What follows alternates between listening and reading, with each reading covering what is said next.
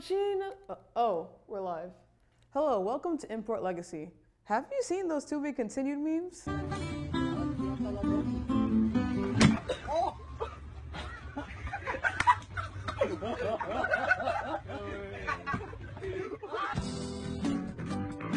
Famous guys saying over Yeah, those. Did you think they just came out of the blue on the internet by some genius? Well, no, they came from JoJo's Bizarre Adventure. So yes, everything is a JoJo reference. Even breathing? Yes. Where did you come from? Must be the work of an enemy stand. Oh, what? Zawarudo, Tokyo Tomare!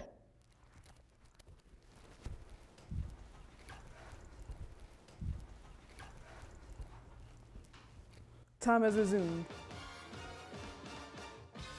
It's a 30-year enigma created in 1980 by Hirohiko Araki that's still ongoing. Unlike manga series like One Piece and Fairy Tail, two excruciatingly long and drawn-out series, JoJo's volumes are broken into parts, with each part telling a different story that all coincides with the overall universe of JoJo's Bizarre Adventure.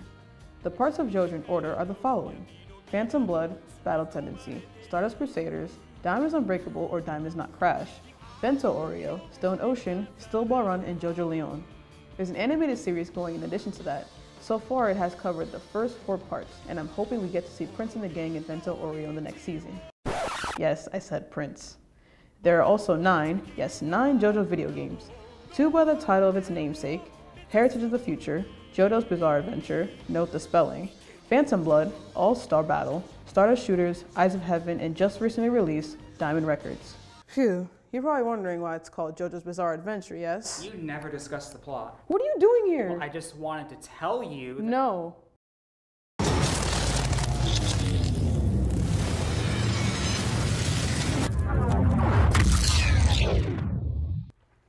Phew, you're probably wondering why it's... Wait a second. Okay, he's not coming. Okay, so you're probably wondering why it's called JoJo's Bizarre Adventure, right? So, hold on to your hats, because this manga is very true to its name. In the 1880s in Great Britain, a wealthy young boy named Jonathan Joestar, let's designate him as JoJo 1, meets this boy named Dio, who has to live with him because Jonathan's father saved his dad's life before his dad ultimately died. Dio sadly has an ulterior motive of wanting the inheritance of Jonathan Joestar, so he grows up and becomes a vampire to do just that. In order to stop Dio, Jonathan learns the art of Hamon, or the Ripple, an ancient Tibetan ability that harnesses sunlight and air via breathing from some guy in a top hat. Next, we go to New York City in the year 1938 to JoJo 1's great-grandson, Joseph Joestar, JoJo 2, who inherited the ability of the Hamon and ends up having to deal with ripples,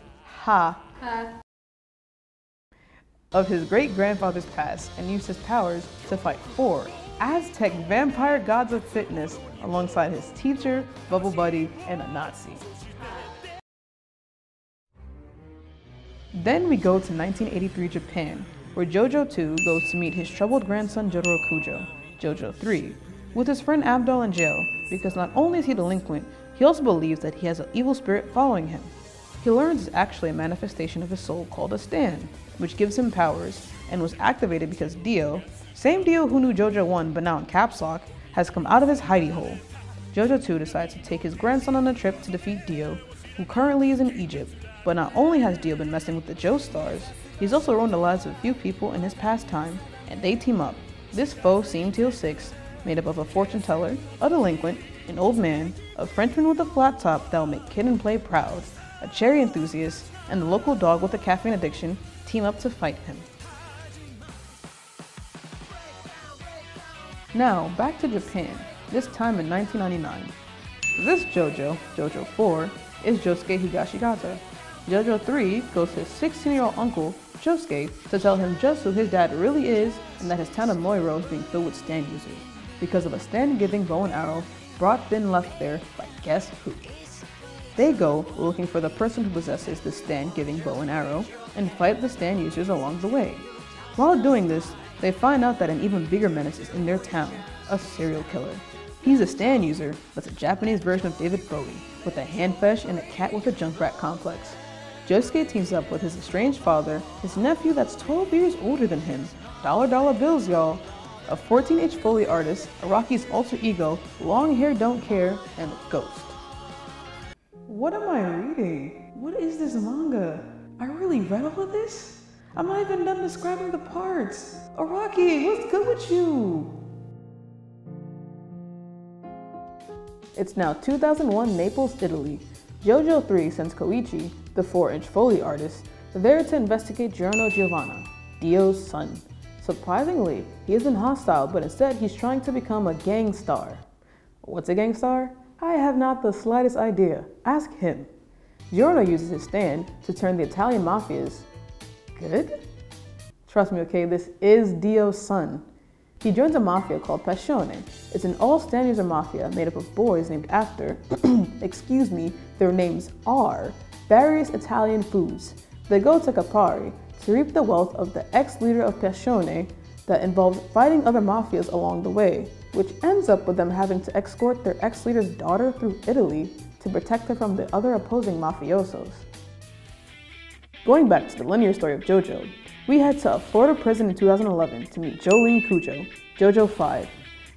Jolene obviously takes after her dad, JoJo 3, seeing that we meet her in a prison. The only difference is that she's there for a crime she did not commit. Her father comes back from his marine biology expedition to tell Jolene that the real reason she was framed was because she's being set up to be killed by a follower of Dio. Turns out, the follower is a priest whose hairline is connected to his eyebrows and is looking for Dio's bone.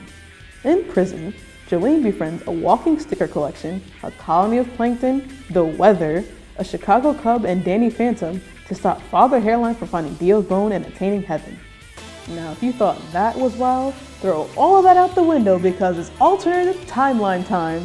1890 USA, JoJo 1 Remastered, Johnny Joestar is a jockey, participating in a race across the United States called Steel Ball Run.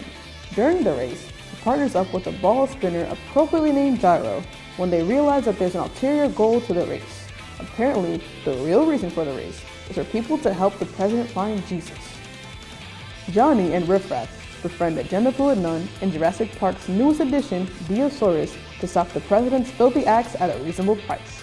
We take a big leap forward to 2012 in Japan, where we see Josuke Higashikata, Gappy, who is JoJo 4 Remastered, kinda-ish. We start with a girl named Yasuho Hirose, who while one day was walking past this thing called the Wall Eye, finds Josuke naked, buried in rubble, and discovers he has double of several body parts. One of which she immediately notices to be his testicles. I'm serious. Look at this unedited manga cop. I can't make this up even if I tried. Anyway, he has no memory of who he is and how he got there, and thus the quest to find his identity begins. Jeez, saying that out loud makes it sound like bizarre is an understatement. I didn't even scratch the surface of JoJo. Believe me when I say that I avoided all major spoilers. Trust me, it all makes sense. You just have to experience it to understand it in its full beauty, because JoJo's Bizarre Adventure is truly a masterpiece. That'll be all for today on Import Legacy. Whoa. You still...